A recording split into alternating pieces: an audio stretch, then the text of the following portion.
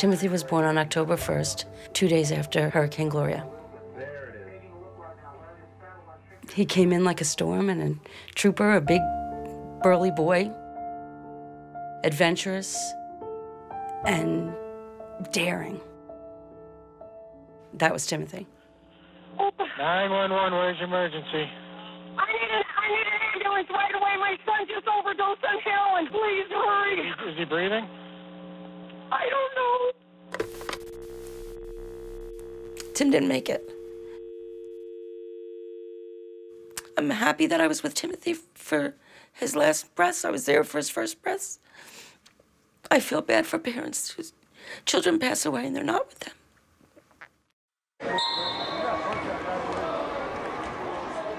My son was a phenomenal athlete. We found him unconscious on the garage floor in sub-zero temperatures and couldn't wake him. That physical strength clearly wasn't enough to help him emotionally cope. This might be futile. There might be nothing I can do here, and there can't be nothing I can do. I've got to do something. I'm a father. I didn't know where else to turn.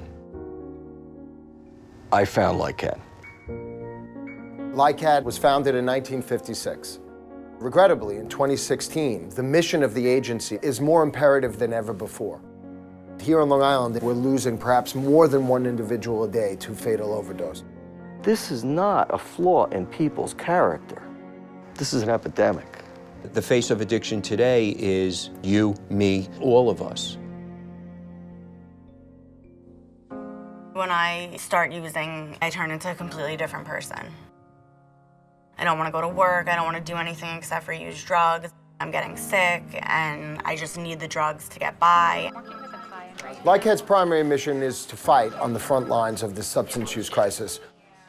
Whether you need support, whether you need mental health counseling, whether you need detox, you can reach a LICADD clinician 24 hours a day.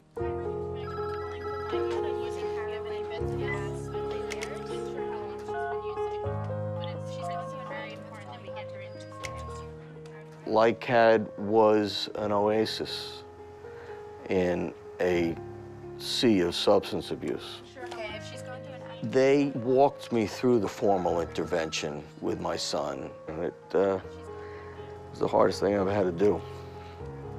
If we can prevent one overdose death, we have done LICADD's mission.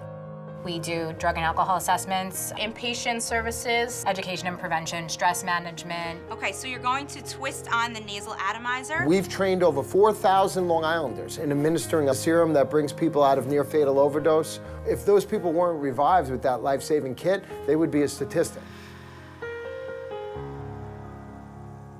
Working at LICADD, we get to help people. I've seen it actually change the lives of families, veterans. Now that I'm clean, things are good. I have a job. I go to NA meetings about 5 nights a week, and I'm very involved in my recovery. What do you say to organizations and individuals that help you cope with the most devastating losses in your life? You're more than grateful.